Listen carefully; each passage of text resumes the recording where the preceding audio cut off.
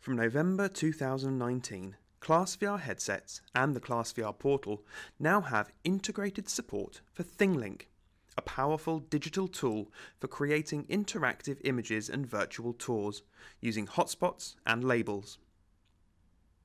If your subscription includes access to Thinglink, you will see its icon displayed in the Subscriptions library. The first step is to install the latest version of the Thinglink viewer onto your headsets by dragging the icon into the playlist pane and clicking the preemptive download button. Now, visit thinglink.com and create an account. From there, you can browse pre-made interactive tours or get started creating your own.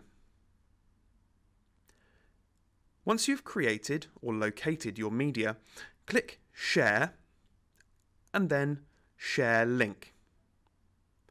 Copy the link displayed and then switch to the ClassVR portal. Click into the Thinglink subscription, paste your link into the box at the top right of the page and hit the Search button. If your link is accessible through the ClassVR headsets, you will see it appear as a new track. Now, drag the new track over to the playlist pane and send it out to your headsets, just like any other track in the ClassVR libraries. Once the download bar has finished, your track is ready to use. Once inside your Thinglink track, you can interact with hotspots using the Action button on your headsets.